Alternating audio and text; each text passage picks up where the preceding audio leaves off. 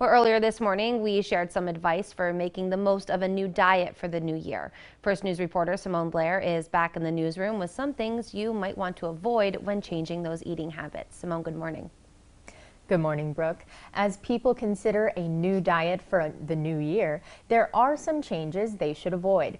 I spoke with local dietitian Miranda Boyer about things that could derail your progress or even be unhealthy. Boyer says goals should be realistic and help you turn changes into long-term habits. For that reason, she suggests avoiding fad diets when it comes to choosing a New Year's resolution.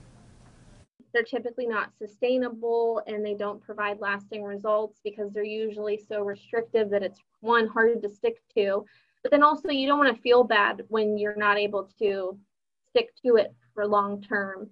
And ultimately, if you're trying to work towards building healthier habits, bad diets aren't going to give you a habit to stick with. Boyer also says you should be very careful when looking at diet information on social media or online. She's seen some advice that is very unhealthy and says you should check to see if a dietitian was involved in writing what you're reading. Boyer says if you do have any questions about a diet change, you can talk to your family doctor.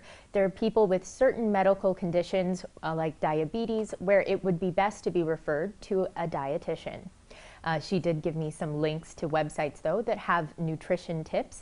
We have those posted for you on WKBN.com and our mobile app. Live in the newsroom, Simone Blair, First News Saturday Morning.